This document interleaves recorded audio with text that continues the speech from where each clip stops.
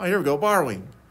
When we're taking away too much, we have to borrow from the next place value, all right? Now, if there's not enough to borrow from the next place value, don't worry about that. That'll happen later, and we'll worry about that when we come to it. But for now, there will be enough in the next place value. When I say the next place value, I'm looking to the left. So like if you're looking at the ones place value, you need to borrow from the tens place value. What that effectively does is it increases the place value that you have by 10, usually 10, okay? So this is similar to breaking up the denominations of money. That's true, right? Like if I said, like even like this one, right? 100 minus 7, you could say, well, what would you do to break this up, right? Like you go to a store, you have a $100 bill. Not that I know a lot of people that have C notes in their pockets, but you're going to pay $7 right here, right? Okay, so you hand them $7, and then they'd say, okay, I need to break this up, this $100 up. And so there's a few ways to do that. I would say, okay, you'd have 9 $10 bills and then maybe 10 $1 bills, right? That still totals 100. But now I'm going to take away 7 from those 10 ones, and that would end up with $93, right? So you have the 9 $10 bills and then the 3 $1 bills right there. All right, that's borrowing. So we're breaking up bigger denominations or place values and letting the place value smallest next to it borrow from that place value. That may be more explanation than you want. I hope that's not too confusing, but I guess at the foundation of borrowing, that's pretty much what's happening, okay? So here we go. We got subtraction with borrowing. We got our subtraction facts, and we'll see that it won't apply to all the place values when we're borrowing. But again, just having those basic subtraction facts is going to help us, okay? So this first one, 82 minus 25, okay? So 82 first, so that's an 8 in the tens position, a 2 in the ones place value. Minus 25, that's a 2 in the tens place value, and a 5 in the ones place value. Now, when we perform this subtraction, right, we would say, all right, I'm going to start with the ones place value. So I'm not really focused on the 8 minus 2 in the tens place value. Now, the problem with this, though, is that 2 minus 5, I'm taking away more than I have. The 5 that I got to take away from the 2 is just not enough. The 2 isn't enough to take away from the 5. So now I have to actually do have to consider the sum of the tens place value here. So what I'm going to say is the 2 from the 82, the 2 in the ones place value, I'm going to borrow 10, 110 from the tens place value. So if I borrow 10 from that 80, then I'd have 12 there, right? Now what does it do to the 80? It drops and becomes now 70, like this. Okay? So here's what this is. And again, I may be doing more explaining than you need, but I hope it helps, okay? The 7 in the tens place value is 70, right?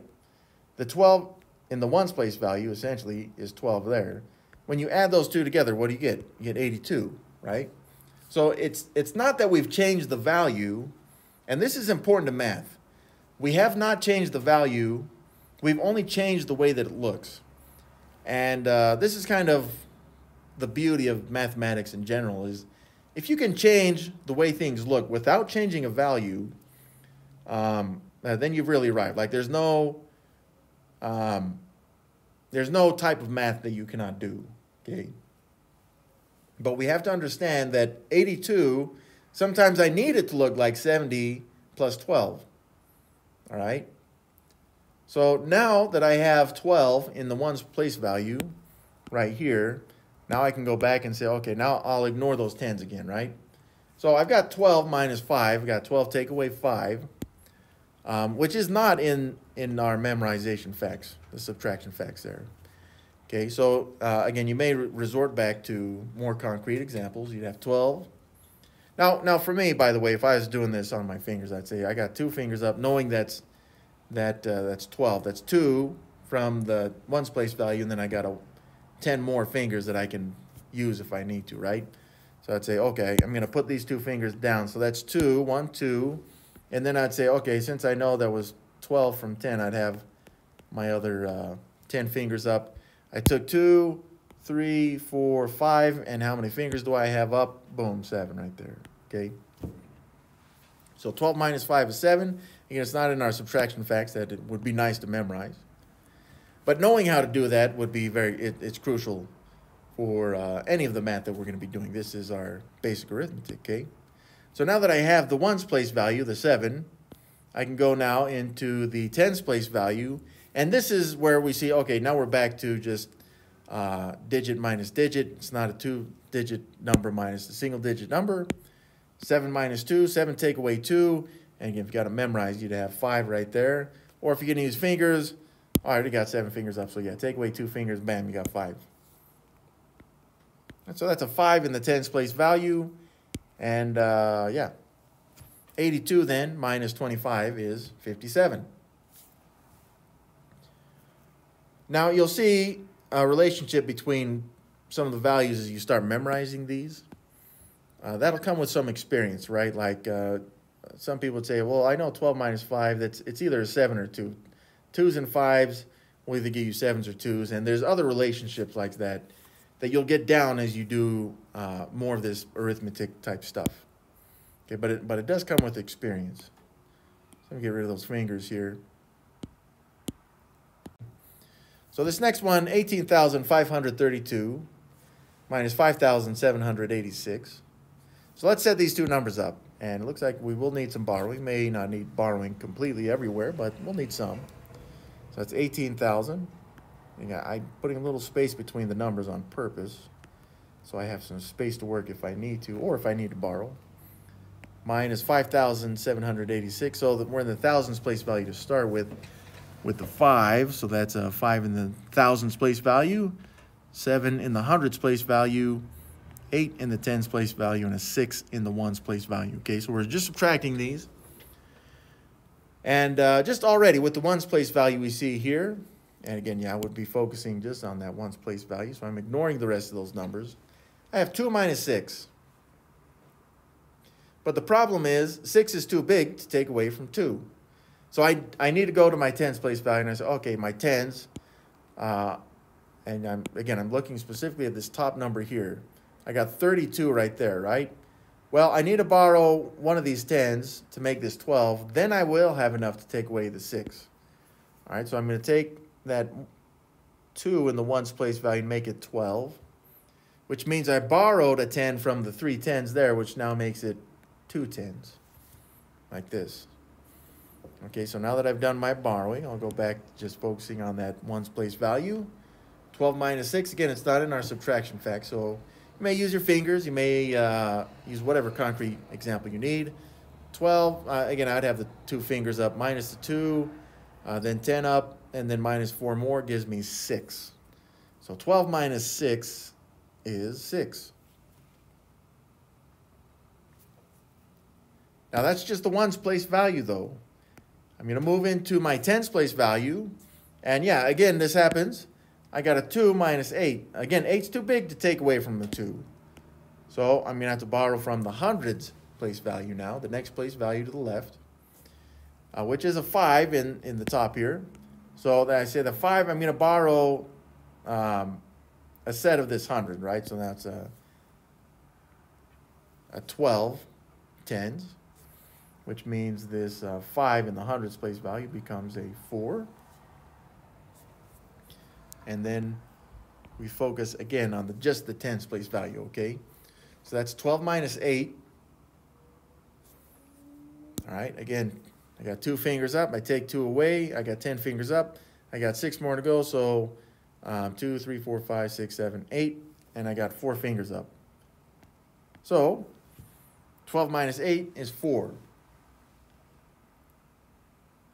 And that is the tens place value. Now the hundreds place value. But again, I got a 4 in the hundreds place value. And I'm going to take away 7. No, it's not enough. It's not enough.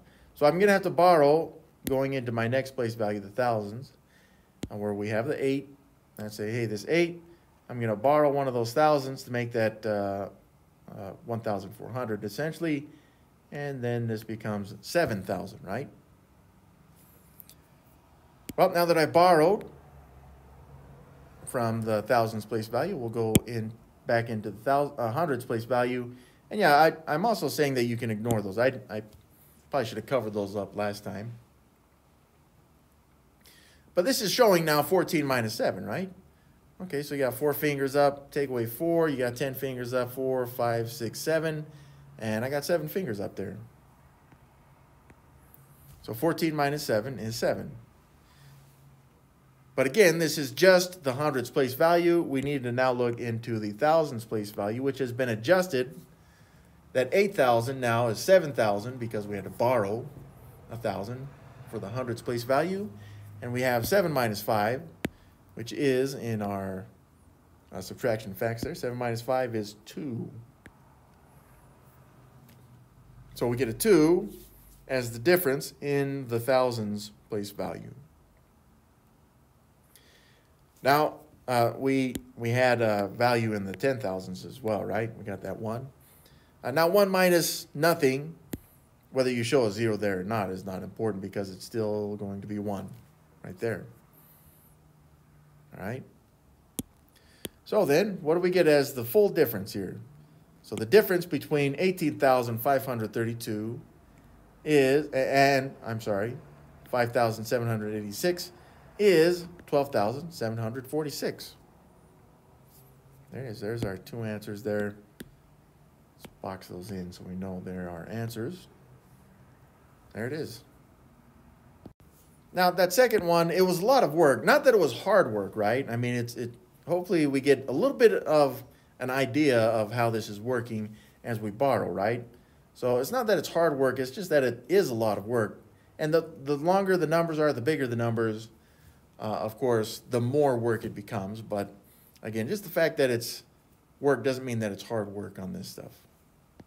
Now, if it's hard, by the way, that doesn't matter.